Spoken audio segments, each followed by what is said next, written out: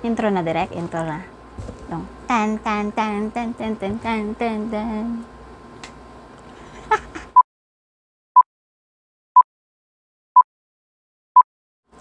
Hi guys, welcome back to my channel. Another food trip for this day. Abangan nyo ha.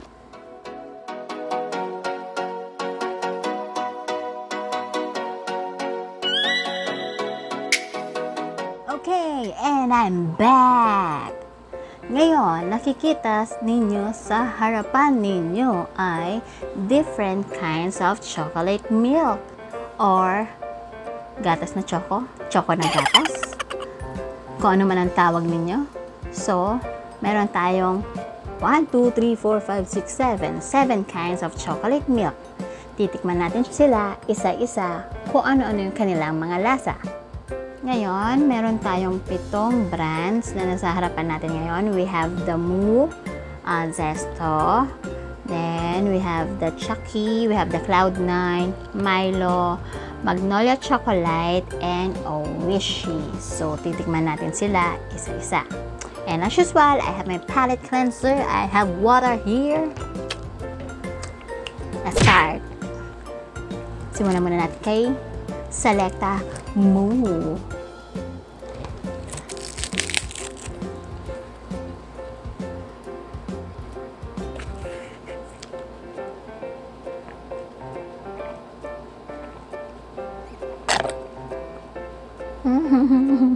Mauubos ka. Sarap niya. Matamis. Tama lang yung timpla. Magugustuhan to ng mga kids kasi ako gusto ko siya. Bata. Sarap niya. So, this is 245 ml. Medyo malaki siyang size. Hindi siya nakakasawa actually. Good. Next, we have the Zesto Choco Chocolate Milk Drink. Okay. Shake, shake, shake. First time ko ito matitikman. Kasi lagi kong binibili is Moo.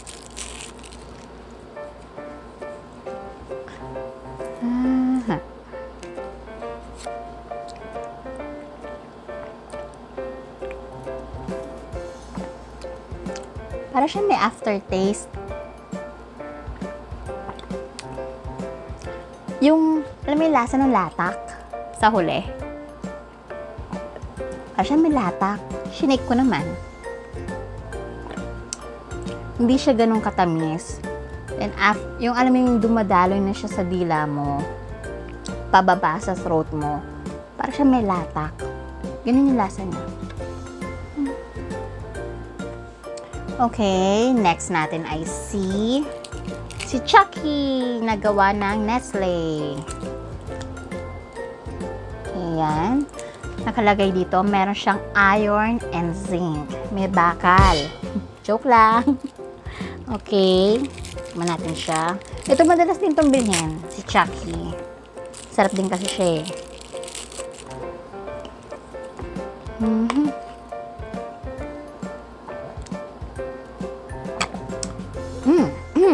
Mas matamis siya kesa kay Moo. But then again, masarap siya. Suwabe siya inumin. Yung tuloy-tuloy lang siya na walang naiiwang granules or bahid na namumuong tsokolate. Ganun siya. Now, tikman na natin na ang Cloud9. First time ko ito matitikman. Lasang chocolate kaya. Gawa siya ng Jack and Jill. Okay. Chocolate milk drink. Cloud9. Excited ako. First time. Dadalhin kaya niya ako sa Cloud9.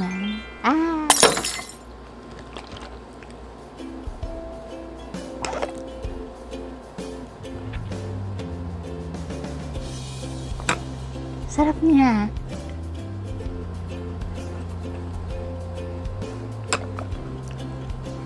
Alam mo yung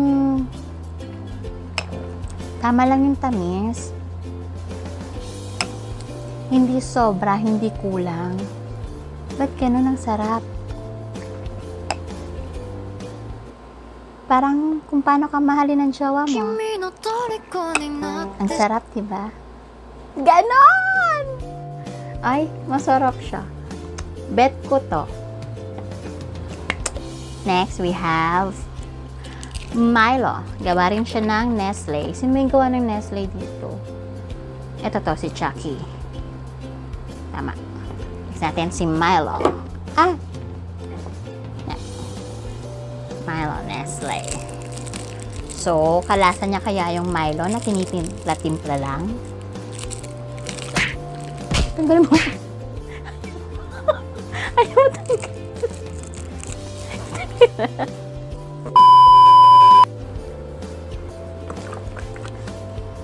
Okay.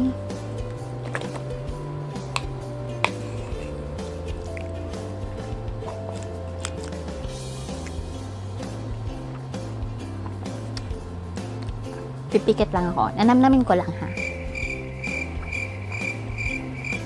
May kakaiba sa kanya. Kalasa nga niya.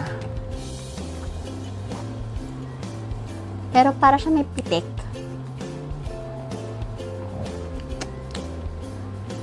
Yung chocolate niya parang may iba doon sa tinitimple. Yung unang sip-sip mo, kalasa niya yung tinitimplang Milo. And after that, habang tumatagal, may something sa chocolate niya. Yung para siyang, alam niyo yung mga chocolate na mint flavor. Parang ganun, may kagat ng ganun. Konti lang. May ganung factor siya. Pero kalasa niya yung tinitimplang Milo sa unang sip-sip. Then after, pag na-drink mo na, ayun na. Yung konting kagat na yan, meron siya. Next natin ay ang Magnolia Chocolate. Alam niyo, namimiss ko yung dating chocolate. Yung unang-unang Magnolia Chocolate na nasa bote. Sarap-sarap nun eh. Kaya lang, through the years, nagbabago rin siya ang timpla. Nag-i-innovate din. So, tikman na natin siya.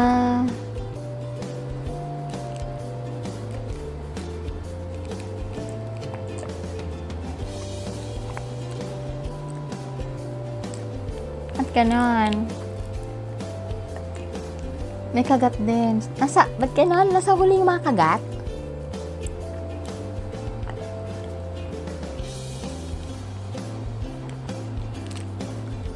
Hindi siya ganong katamis. But then, mas matapang. Parang medyo matapang yung timpla niya.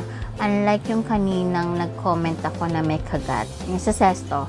Ito, pag nilunok mo lang yun, nasa huli lang, konti lang. This one, ang tapang niya talaga. Para sa akin, ha. Matamis siya sa unang tikim. But then, lalabas na yung parang aroma niya na. Aroma niya sa loob na hindi ko maintindihan eh. Pero panainom ko, no? So, kasi mag-gets ang yung lasa niya. Sorry, Magnolia. Parang di kita bet. Okay, first time ko matitikman. Ang Oishi Choco Chogs with finely ground oats. Wow, social. Oishi Oats Milk. Ah, social siya. May pa-oats. Diba mabulunan?